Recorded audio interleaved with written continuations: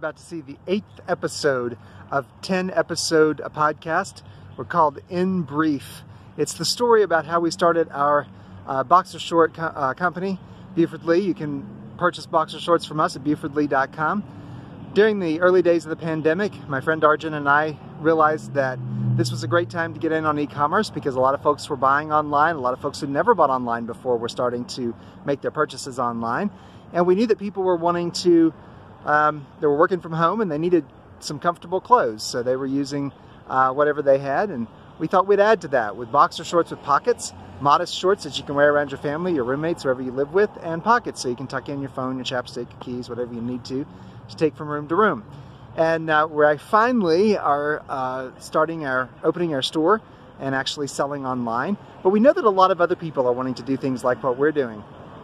So we decided to make these 10 episodes, they're 10 to 20 minutes each, and post them on LinkedIn and maybe a few other spots, and let people know what we learned kind of in real time along the way. So if you want to sell something online, if you want to start an e-commerce business from scratch, maybe what we learned will help you out a little bit.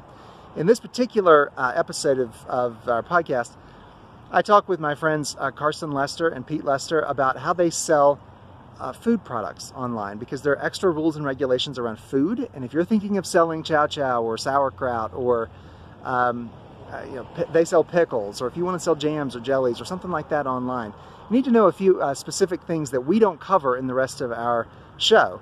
So this is what we did this time, and hope you'll enjoy it and find value in it. And check us out again at bufordlee.com if you or your boyfriend or your husband, partner, brother, father, son might want some boxer shorts with pockets. Thanks. Started my business on October 7th, 2018. And the business started as a school project for FFA. And at first, I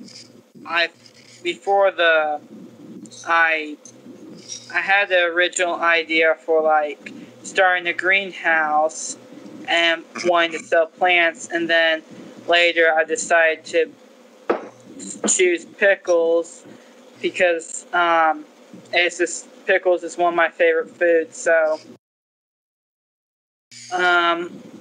we started out making about a few 10 jars, and then sold them, and then people wanted more, so that's when I decided to turn it into a business, actual business.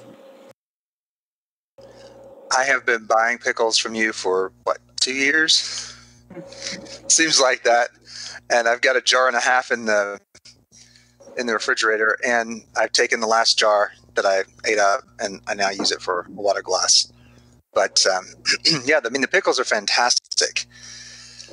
So specific to selling food online, what does somebody who has never sold food online before, but they just know that their recipe for something could sell, what do they need to know?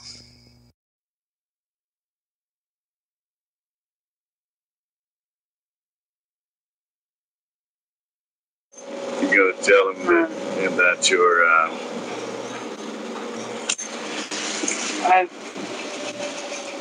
I think Carson said more than once that he's got a unique product, and that got good flavor in it. I think that once that you believe that you could sell it in a local store, that people internationally or regional or I think he's sold in about 37 states so far, London and South Africa, but I think he's got something that people like across the board. Right. And to start out, what makes tell them what flavors you got and what you can ship, Carson. One of our most popular flavors, and I'll get to the rest of the pickles, but one of our most popular flavors is sweet heat, kosher, spicy. And then the rest are bread and butter, sweet deal, sour.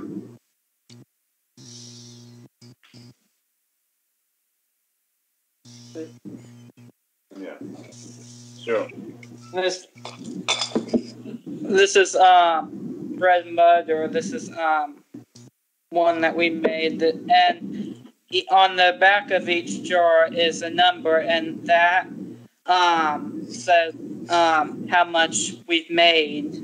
So this one is 8,162. So you've made 8,162 jars of pickles, or 8,162 jars of that specific flavor? Total. Total, 8,162 jars of pickles. In how many years?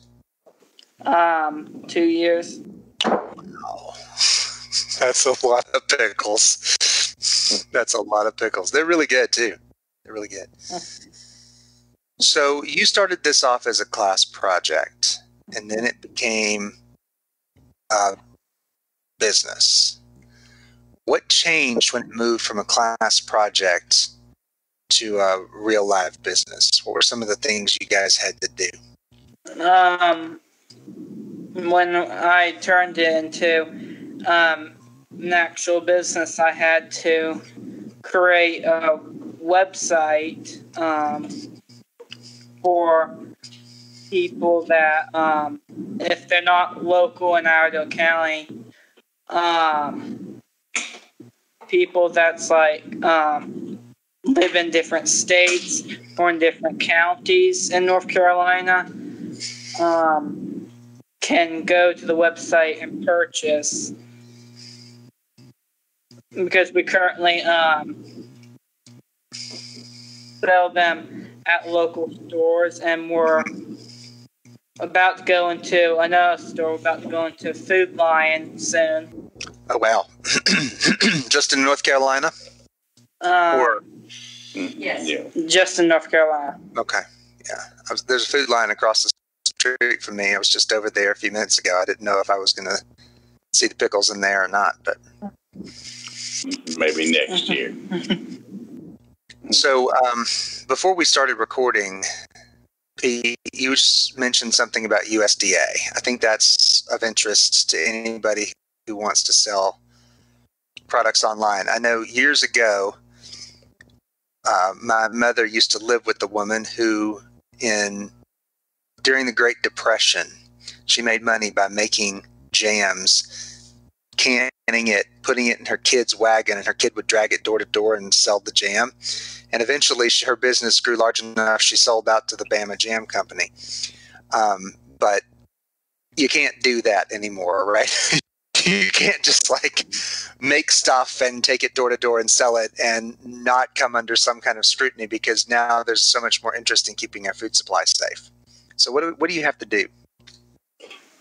One requirement, I think, to send off to Raleigh each flavor, and they give you, they actually come out and inspect your kitchen or commercial kitchen, home kitchen, cannery type, and spend the day with you basically and get you approved. And once they get stamped off on that, then and they approve your products, then actually you can start as an official cannery in North Carolina. Well, Carson, tell them about not every food you can make at home. Not every food can be made, but one product that I know that the state of North Carolina doesn't allow to be made in homes is bottling water and carbonated beverages. Okay, so you cannot bottle water or carbonated beverages in a home and sell them. Right. In North Carolina. Wow. What about moonshine? Can you do that in North Carolina? I'm not sure. We're not telling. We're not telling secrets. Wow. What about shipping? I mean, this is not cheap or easy to ship like a pair of boxer shorts is. How does what do you have to know about shipping glass containers and heavy stuff and food products that can maybe break or spoil or something? We use bubble wrap to wrap the jars, and then we get our boxes from the United States Postal Service. Okay. So you just wrap them in bubble wrap, tape them, nest them in a plain USPS box, put the address label on there, ship it. Yes. Okay. Do you ship internationally or just in the U.S.? We've shipped outside the U.S. before. We've shipped to England and South Africa. Okay. And once you're approved to ship, or once you're approved to sell in North Carolina, you can ship your product to any other state. You don't have to be approved in every single state you ship to. Right. Right. Okay. So once you're approved in one state, that's good for all 50. Yes. Depending on the product. Yeah, U.S. Drug and Food Administration, nationwide. Okay. So you're approved USDA, but when you said you send something to Raleigh, that's just where the USDA office is. It's not that there's a state agency. It's a federal agency. Yeah, you have to be cleared by your state, which is both of the state and the government. Both. Okay. Okay. So both the state government and the federal government. For different things. And one thing we came across in shipping, of course, you're dealing with glass and food. And we've had less than hundreds and hundreds of shipments go out. Probably less than a handful of the mason jars have come up with some type of, by the time they reach the customer, that there's some type of maybe a broken jar or something happened in transit. Only 4 or 5 probably jars that we've had issues with out of the hundreds that Carson shipped out. It just, the bubble wrap and the sturdy boxes work. I think there's a temperature difference. Sometimes they store this stuff overnight in a vehicle, and it gets too hot, maybe, or mishandling at the end of the shipment once it leaves, and by truck or airplane or however it goes, and then it can be mishandled and fragile, so that could happen too. And the brand of jar too. One time we had. Yeah, there's a different brands of jars that we use. There was one particular brand that didn't work as well as the other brands. So that we kind of had to go with the brand that worked for us the most. And I think people, once they get into different types of cannery or food products, they'll find different packaging and elevations. Maybe going out to Colorado or higher elevations will have a different effect on the products. But then you'll find out which one that your line item is and which batch it came from and which shipment and day, and you can pinpoint which jar it was and kind of know which shipment it came from. Tracking. Okay.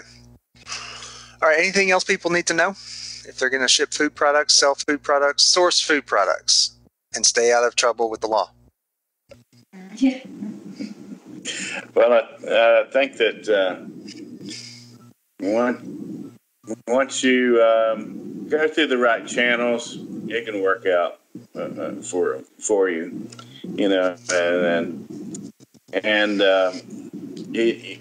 we do lots of deliveries too within Iredell County in North Carolina. So we do door to door and have a lot of host of events that just through the e-commerce. Carson's got the website at tastypicklesbycarson.com, and people can go on that website, place their orders, and then we can meet them at an event, or we can, depend on where they're at, and then ship it right out to them. So it's tastypicklesbycarson.com. Yes. By Carson.com. And that's the best way to get in touch with you. That's where the people can buy pickles. That's where people can see how you built your business.